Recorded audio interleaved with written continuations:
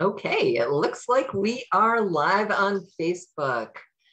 Hello, everyone. It is Reverend Carolyn McGee. I am here with Reverend Don Simpson for Sunday Morning Grace. It is our pleasure to be here for the Divine Order of the Sacred Rose as ministers to help you connect in with this week. It's your own inner voice, which is your way of processing the divine information that is always available to us. So as always, open up your bodies, settle yourselves in. I am feeling a need this time to feel how supported you are. Whatever you're sitting in, wiggle your body back and forth. Feel your hips. Feel the bottoms of your thighs, maybe your lower back being supported by the chair or pillow. Just really understand how supported you are by whatever you're sitting on or leaning against. And then I'm going to invite you to center yourself in your body. Just lean a little bit to the right so you feel slightly off center. And then come back, imagining that there is a pillar of light through your body that you're aligning your body with. And then lean a little bit over to the left. And then come back, imagining your personal energy aligning with that pillar of light going through your spinal column and out of your crown up into your own personal star. And now lean forward slightly. And then come back to that alignment, seeing that pillar of light moving all the way through your body, out of your body, down into the center of the earth, connecting in with Mother Earth herself. And then leaning slightly back.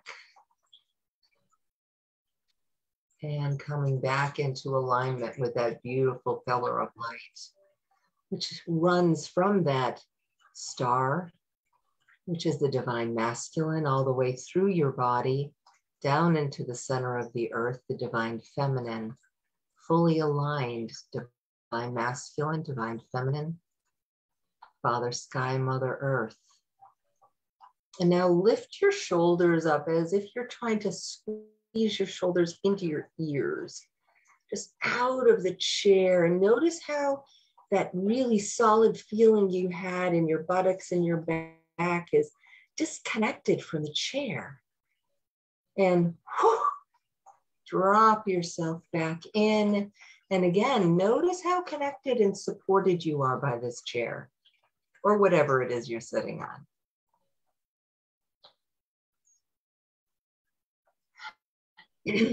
And now put your hands on your heart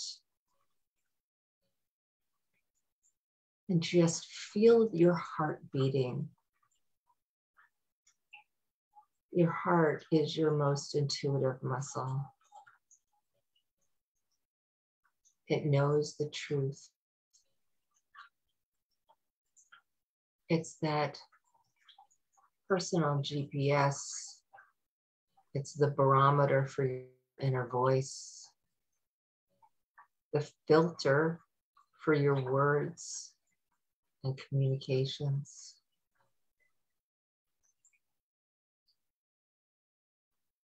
Let's just sit here for a moment of silence. Ask your inner voice what it wants you to know. I'm sure there's lots and lots of messages, but let's ask our inner voice for just one message. The one that's most important in this moment. And just breathe into the silence and receive that message.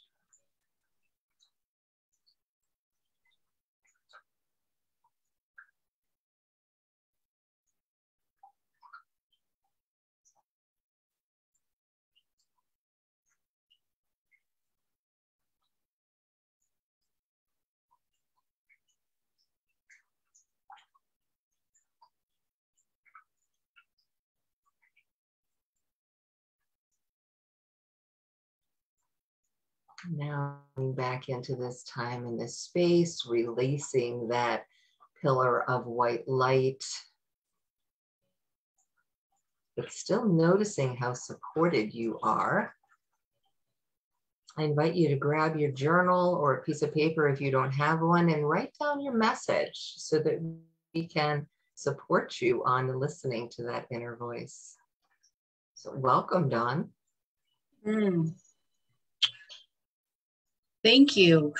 Good morning. Hello, everybody, wherever you are. That was delicious, Carolyn. Thank you. It really, really was. I like how we really felt our bodies going into that pillar of light, you know, and by kind of stepping out of that pillar and stepping into it, you really are allowing yourself to feel it. And I hope that you were able to feel that and what that experience was for you inside of your body. That was really, really delicious. Thank you, Carolyn. Thank you. And do you want to share what your message was from your inner voice? I will. And it's funny because I kind of got the same message again in this morning. I have a journal. It's called What's Today For? And so my What's Today For message was about unity. And the message that came in was, when we were doing this meditation, was about connecting to my star, and that I am a star, and that today I should, I'm invited to shine that starlight out even brighter and do it in magical ways. So I get to get creative with how I shine my light in that sparkle out, because I do have a very busy schedule today and I will be out with people. So doing sessions, and I will think about getting creative on how I can shine my star's light and sprinkle my lightness into wherever I am. That's beautiful. And for those of you who are on Facebook or maybe even watching later, I invite you to type in the, whoops, those of you who are on Facebook, checking Facebook right here, seeing if we've got any comments. Yeah, put it down in the comments and let us know so that we can come back and support you on that. So mine was asking me to do more deliberate stillness. I do a lot of stillness. I have more natural sounds. I don't know if you can hear it, but I've got a fountain going in the background. I get outside and I have the windows open and I have the birds coming in here. So I live in a state of like not artificial noise. I don't listen to a lot of music. I don't have the TV going, etc. But I don't often, because I'm in stillness, drop into stillness. And there's a differentiator for us, because I am, and I think it's an invitation for others out there to think about the same thing. You know, we all hear our inner voice, and I choose that style of stillness, you know, not having the TV, not having music, because it helps me connect in each moment more. I've developed it over time. It works for me. But because I've become accustomed to it, I don't deliberately stop and connect in. And so therefore, I'm sure I'm missing another layer of information. And there may be others of you out there too that have a certain way of engaging and listening and hearing our inner voices, but maybe we've become a little bit complacent. That's the word they're using, complacent, about our connections. So it's an invitation, no wrong, just an invitation to do things a little bit differently. Mix it up, guys. Try something, you know, a little bit maybe more deliberate. Yeah, more deliberate. And I will be joining you in that. Yeah, absolutely. And this is a great place to get new ideas and to get inspired to make some changes and try different things and try new things. I'm always getting new things, and new ways of doing things. And I listen to these things in podcasts, and I get new ideas to bring into my own life too. If you listen to podcasts, you get a lot of inspiration, and you just take from it what inspires you and leave the rest. But aligning with your inner voice, and what is it saying? What are you hearing? What are you feeling? Because an inner voice doesn't always have to come across in a voice, right? You don't have to hear it or hear something in your ear. Your inner voice may be, because if you're not hearing it, it may go to a different way of you to listen. Maybe you'll experience it in some kind of discomfort or some kind of energy shift that you feel in your body, or maybe you pay attention to numbers, so you're seeing things.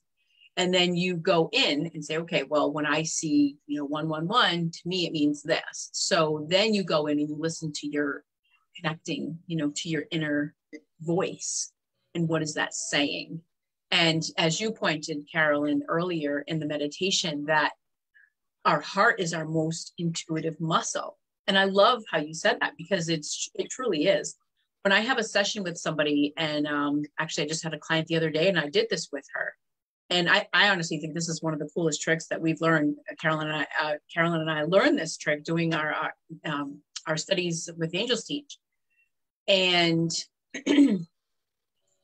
we, what I did with the client, she was wondering, what should she do about a certain situation in her life? She had two paths that she could go, and she didn't know. And I like to say, if you have to ask, you kind of know the answer. And I think sometimes we just want validation after validation after validation, because we're always questioning ourselves and questioning what we think, because, we're just questioning ourselves, and we don't always trust what we're thinking. So I did the paper. I had taken, so there was two things that she was wondering, should I do this or should I do that? And so I took 4 blank pieces of paper, and I put the 2 things on each of the papers. And then the other one I put, like, I love chocolate and I love sunny days, like that. And so I mixed them all up so she didn't know. And I said, all right, I'm going to take you out of your head, out of your head and into your heart. So what we did was we took these pieces of paper one at a time, and we put them on her heart. And I held the space with her, just put the words that were on the piece of paper on her heart. And she just sat with her for a few minutes. And then she listened to her body, because she didn't know what was on the pieces of paper, but her heart knew the energy of that, what was on there. Yeah. So her heart knew how to respond to that energy, the words that were on the paper. And I said, just write on the back of the paper what you felt, what you heard, what you knew, what you experienced, and put it aside and do it with. So we did that for all 4 pieces of paper. And she knew this is what I mean. She knew what she really wanted to do, what she needed to do. And that's what came through on her, through her papers. So, like I say, we always say this, you can't make this stuff, your heart knows. Yeah. And that's the coolest trick. So try it. Seriously. Yeah, it definitely does.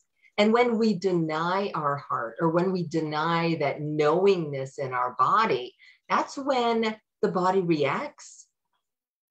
If you've got chronic lower back pain, if you've got, intestinal issues, you've got a chronic migraine, your body is holding back or refusing, or you're refusing to listen to your body's signals. And that's part of the whole inner voice aspect. Like Dawn mentioned, it's not just what we hear, it's not just what we see.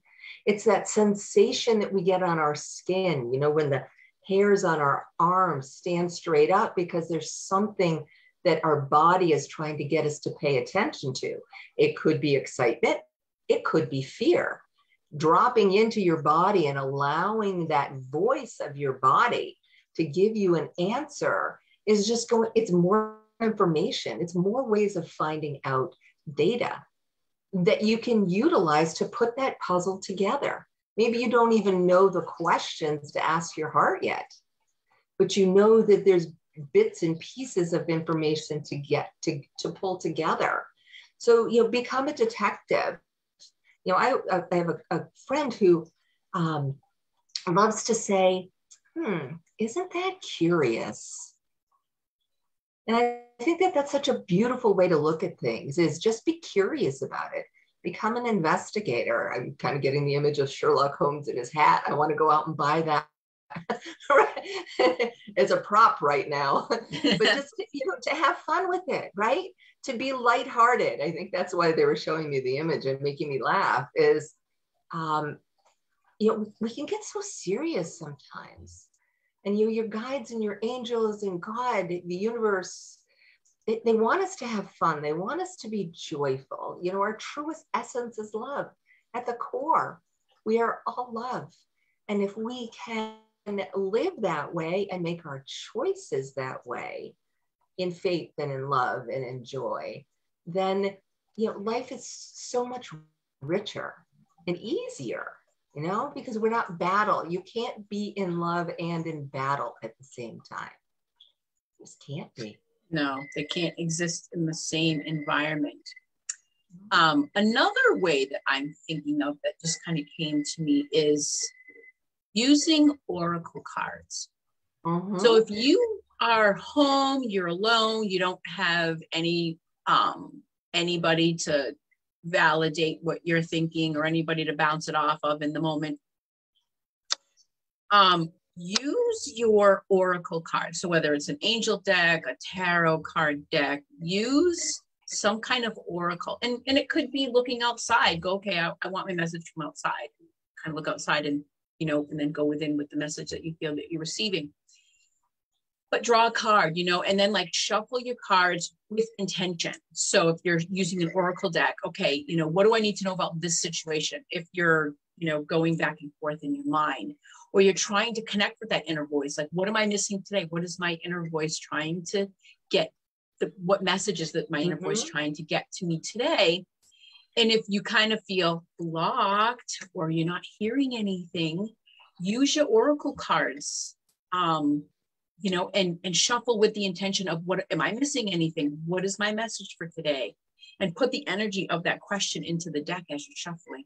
And then go to the card that feels like it's your card for your message. And when you do pull your card or cards, tune into how the message is coming to you. What is your inner voice saying to you when you're drawing that card and you're looking at that card and you're feeling the card? And you can even do the same thing. Take that card and put it on your heart. Oh, yeah. As you said, your strongest intuitive muscle. Put the card on your heart and close your eyes and just be with that card, be with that message. And you might get an image. You might hear something in your voice. You might get this overall body sensation. You might, like you said, Carolyn, get the hairs that stand up in excitement, or that it's validating what you already know, and so use that as validation. And that's a great tool to use when you, want some validation, or you just feel like you don't feel like you're receiving the message that you are wanting to receive in this particular moment in time. Right? Yeah. And oftentimes, our heads, beautiful logical brains here, we all have them, but sometimes they, out of wanting to protect us, create that confusion. There's a fear around taking that step, maybe because it's associated with something dangerous in the past or perceived to be dangerous. We're all being run by little 2-year-olds in the back of our mind, who have fears, who have immature thoughts, who haven't really grown up into discernment or deliberation. That word just keeps rising back up for me. Listen, Carolyn. Yeah. So, but allowing your body, your heart, that inner voice, that inner truth to speak and to drive the bus, rather than that 2-year-old of fear or resistance or judge or whatever it is that's living, deliberately trying to keep you safe. There's no negative here associated with that, but it's really, who do you want to be driving the bus of your life? Do you want it to be that fearful young voice, or do you want it to be your divine connection? And, I know that even as much work as I've done, occasionally the 2-year-old gets behind the wheel and I have to drop into that stillness and make a change, here we go again, a deliberate change. It's that intentionality of what energy do I want to be in? And here's a great example. Yesterday, I was getting ready to go out with a friend. It's warm down here. We were going to go to a nursery because today's the first day of spring. And it's just like this pattern. Even though I've only been here for a year, we've developed the first day of spring, we go to a nursery and just check things out. I was looking for a pair of shorts and I couldn't find them. The 2-year-old started having a fit. Where are they? Winging stuff. It was actually pretty comical. My dog was like, what? And then I took a deep breath and I dropped into my heart center and I knew which drawer to open and find them. And it was instantaneous. So I went from a tantrum into serenity in a moment. And we can all do that. And we all have those moments. And, who wants to admit that we all have those moments, but we do. We do. Mine was just colorful because of the clothing flying around. But hey, I decided I was going to leave it all out and sort and give away what I don't wear. So twofold purpose. Maybe it was divinely intended that they pushed me so that I would clean out that another drawer. Who knows? The bottom line is I listened to my voice and I got 2 beautiful things. I immediately knew where to look. And I was reminded that it's good to release things. And that's what that inner clutter is, right? Whether it's clothes in your drawer, in your closet, a pile of papers, it's all clutter that's blocking us from hearing that inner voice. And so I got a 2-for-1 yesterday. Good deal.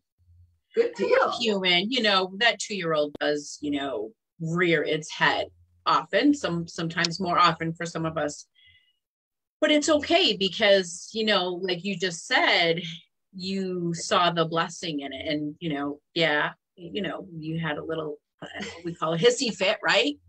Where these dang shorts, but then you ended up doing some spring cleaning, the day before spring, you got some spring cleaning done, right? Yeah. So it was a win-win. It's totally a win-win. And it's being able to, again, go back and laugh at ourselves. Find the lightness, get curious about things. Because as I was walking out to my neighbor's car, I'm thinking, what? Like, why did that have to happen? And then when I got back later on and I saw the clothes, I'm like, oh, I just took everything else out of the drawer and added it to the bed. I'm like, I know what that is now. I need to sort through this stuff. I moved this stuff from Massachusetts and it's been sitting in a drawer for almost a year and a half. And it probably hadn't been worn before that. So it's time for somebody else to utilize it. But it had to be in my face. And that's the inner voice. Sometimes it's almost like that article of clothing that's stuck in a drawer. If you don't open up the drawer, you forget it's there. But it's taking up space. It's taking up energy. It's holding something that isn't needed. And I got a really clear thing of that when I opened up the drawer, and it was full. And it's full of clothes that I don't wear anymore. They don't fit my personality anymore, so they may not fit me. Who knows? I'll be doing that releasing procedure, holding it to my heart. Do I keep it or not? Trusting my heart, my inner guidance machine here, and releasing. And I think that we can do that with everything. We can do it with energy that we're holding in our body. We can do it with thought patterns that we have. We can do it relationships that we're holding on to that might not really be serving us. And we know that inner voice knows if we just slow down enough to allow ourselves to hear it. The other thing that was coming into my head before we close for today is dream time. So when we're dreaming, our egos and our conscious mind is sleeping. So if we're not paying attention to the messages and the voice that is trying to connect with us to come through, it will come through in our dreams unconsciously. And it'll play itself out in a little silly, crazy, you know, in a way, in that kind of way. And so keep a dream journal near your bed. And I mean, I find correlations with where I am with, like, in a relationship with someone is how it'll show up in my dream. And sometimes I can interpret, maybe there's a message that I need to, you know, pick up on, or an emotion or a feeling or a direction or whatever the case may be. It'll come through my dream. You know, that person may pop into my dream in a weird way. Yeah. But, you know, so you pull the message from it, because again, your inner voice is going to try and talk to you as many ways as it can until you hear it. You know, absolutely. Yeah, you're not hearing with your ears or your eyes, and maybe they'll get you while you're sleeping, get you when you're out, and put it in a dream. And so keep a dream journal. I do invite you to keep a dream journal. And what is coming through there? What message? Do you see a pattern? Do you see a same message? You know, do you see a similar direction happening in your dreams? You know, pull all the things that are similar in your dreams, whether it be the person or the situations or the emotions. You know, pull all that out and receive the message that the inner voice piece, that the message that come through for you. So yeah, and you know, sometimes it's like a piece of the puzzle, like you were just saying, Dawn, where you need to keep your journal, and other times it's something very deliberate. You know, I have been starting to date again, and I was talking to this one person, and it was, you know, kind of, I'm not sure, whatever, but, you know, back and forth. And then I had a dream that was like a nightmare of this person, like worst case scenario. So like really giving me the, you know, in your face, this is not good stuff. And so I woke up and I'm like, okay, I'm just going to message him we're not a fit, because obviously my guides know better than I do. And so moving on. But it was, you know, I think the more resistant we are to the messages that we get in our daily lives, the more intense our dreams are going to be, because they're going to try and really slam home the information that we're not catching during the day. So that was another reminder for me to start paying more attention, because I could go back and think about the messages that I had gotten during the day that I ignored, or that I tried to justify, you know, all of that stuff, right? Right, they weren't like red flags to you, right? But your guides, your higher self knew that those were red flags for you. And you were for like, oh. Exactly. Yeah, right. And you weren't taking them as the red flags. And they may not have been like huge red flags, but they were red flags for your energy. And it just wouldn't have been, you know, a match, right? Exactly. And you know, it seems like a very nice person, and probably is, but not the right person for me. Right. And I was not filtering that. So my guides made sure that I really got it quite clearly. And I'm grateful for that, because, you know, I like shortcuts. You know, I think that's my nature. I like cutting to the chase here. Yes, we're a microwave society. Yeah. Exactly.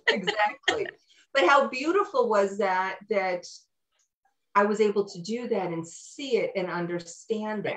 And then, yeah, I've had those messages like you have, where they've been little, you know, bits, a little bit in this one and a little bit in that one. And if I wasn't keeping track of things, I'd miss what the story was, the big story. Yeah. That's why we really push journaling and and keeping those thoughts and keeping those synchronicities and those things that happen that don't seem to make sense, or it's just one piece of the puzzle and you don't have all the pieces yet. They're coming, but if you keep track of them in a journal and you actually go back and read it, we're good with writing it. We don't always go with going back and reading it.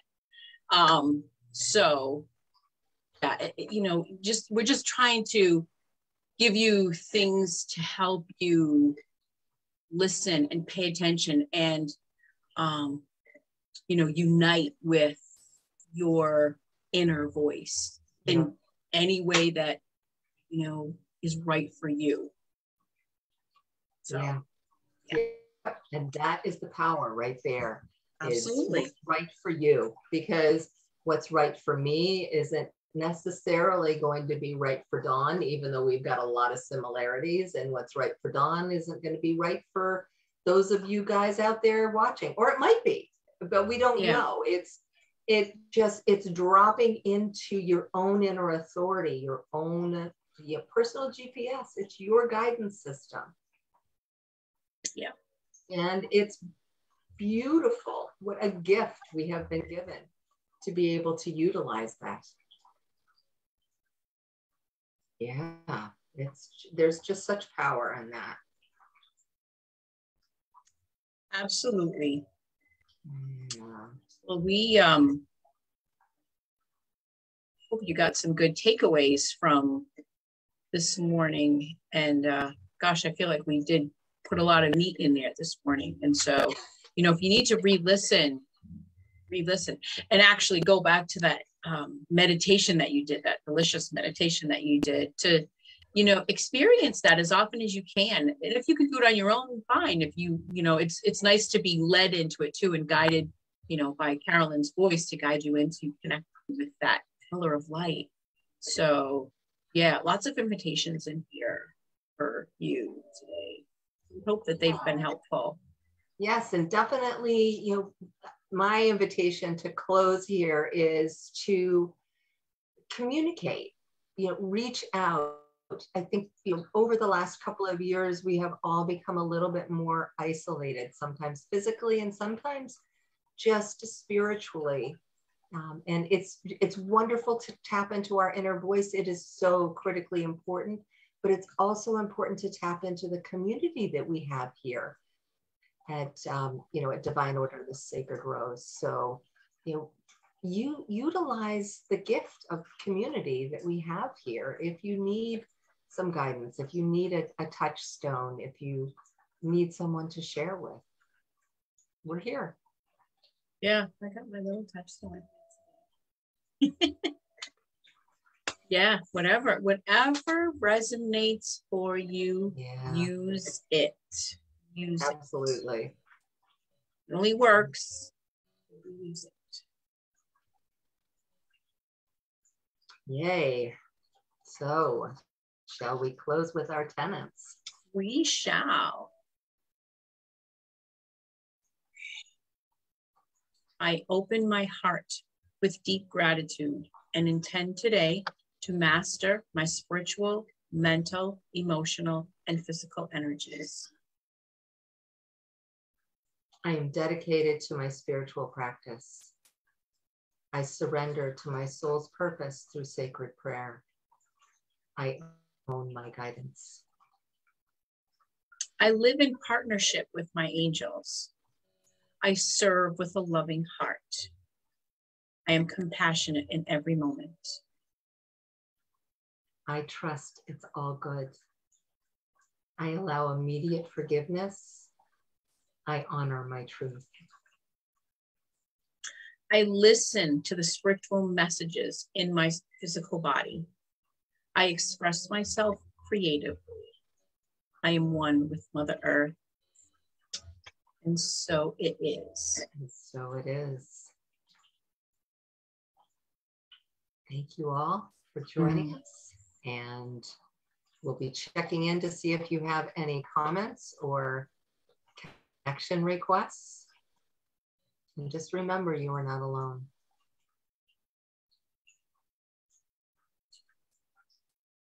Be well, and we will see you next time.